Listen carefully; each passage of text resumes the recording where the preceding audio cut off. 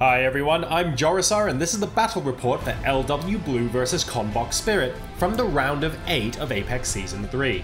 This is of course a rematch from early May, where LW Blue were able to win their encounter 3-1. Let's see if Conbox can turn it around this time.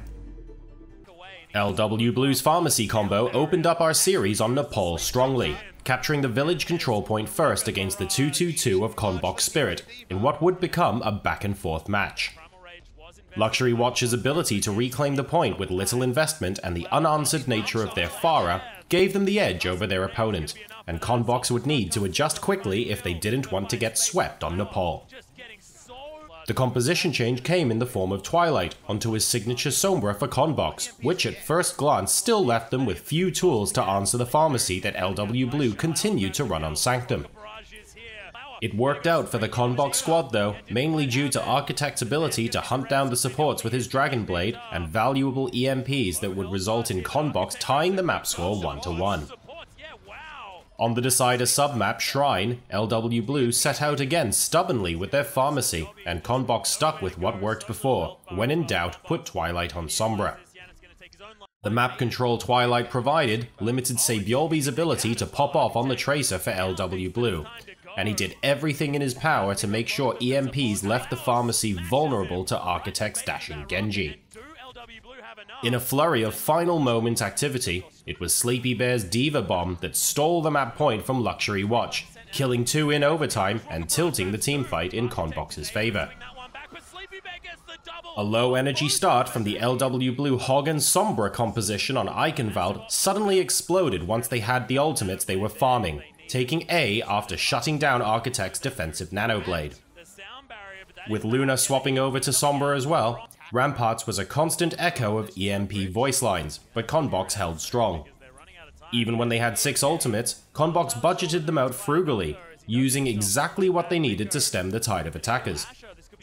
Their fantastic ult economy allowed them to recover even when Sabiolbi got a flanking pulse bomb kill, and also during the overtime push, when Architect cemented the cart in place prior to the second checkpoint with a triple kill blade. Conbox opted to stick with their triple DPS composition on their offensive turn, but the results were lackluster as their previously outstanding ult management seemed uncoordinated and left them with little to show for their investments. LW Blue threatened to full hold, forcing Twilight to make the swap onto the Ana, facilitating the capture of point A directly prior to the start of overtime. But that didn't stop LW Blue from aggressively holding the cart in place, and even spawn camping for over a minute and a half before Conbox regained control of the cart and made it into the Ramparts phase. With virtually no time remaining in the bank, the cart made some progress, but the teamfights were scattered across the map, leaving Conbox without enough people on the cart when overtime started. Conbox made quick work of point A on the first half of Anubis, but that's where the good times ended. Their 3 DPS Sombra composition found no weaknesses in the armor of LW Blue, except for an attempted ninja cap from Twilight as Sombra, which actually got them the highest control percentage of the round, up to 65% just short of the second tick. Their ultimate usage was questionable at times and desperate at others. On the other side, LW Blue's defense was smothering, coordinating dives and complementing ultimates. That saw them all the way through to overtime where they were able to rally to deny a point B capture. Swapping sides now, Pine's Widow may not have had the most effective picks for LW Blue's offense, but he did land the shots when it counted in crunch time. After winning the 1v1 against Architect's Genji, point A finally fell to LW Blue, but point B would prove to be a whole other beast for them to overcome. Architect's Dragon Blade came in handy to prevent the first capture attempt, netting a triple kill and setting the teams into a holding pattern of dry teamfights as LW Blue built up 6 ults and Conbox saved up 5. The ult-fueled battle finally happened in the waning moments of the round, and Conbox continued to hold as overtime approached. As the defending spawn times increased once overtime began, LW Blue started their final assault, leaning heavily on Flower's Dragon Blade and Sabiolbi's elusive Tracer to get the capture progress rolling. They weathered the 2 CP war of attrition, battling back between the spawns, until a double EMP saw LW Blue come out on top, moving the series to map 4 and match point.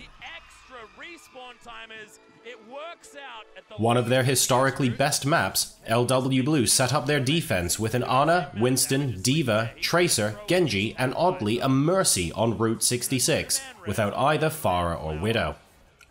On the offensive side, Conbox's Mercy was accompanied by a Widow and 3 other DPS. The synergy of the defense would not be called into question though, as LW put on a clinic, breaking down the offense anytime they approached Big Earls, with Gambler rezzing anyone who fell to the attackers. The cherry on top for LW Blue was Flower swapping onto Pharah for the closing moments, coming full circle back to a pharmacy that closed out the map with a perfect 2-man resurrect, following Architect's Nanoblade 2K and a double kill for the Pharah to end overtime and complete the full hold. With so little distance needed, LW's Mercy boosted Pine on the Widow and made quick work of the quad DPS defense from Conbox Spirit, easily pushing the cart past Big Earls and claiming the series win, taking a big step closer to the semi-finals. Conbox took a map off one of the tournament favourites and kept other maps in contention, but it wasn't quite enough today. To subscribe to the video if you've enjoyed it, go ahead and click here, and to watch the next one, you can click here. Thanks for your likes and comments in the meantime, and don't forget to share. I'll see you for the next match.